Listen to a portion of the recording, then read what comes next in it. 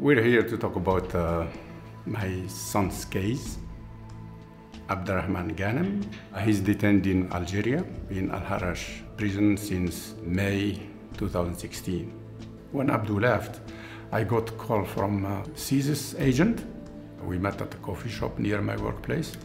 And then he told me that they noticed that some young Algerians who are friends of my son have left to conflicted zones.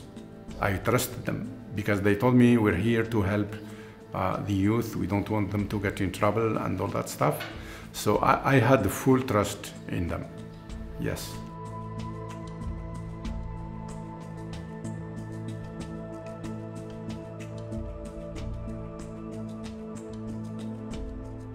I think the only reason because he was hanging up with the 5 people that ended up in Syria.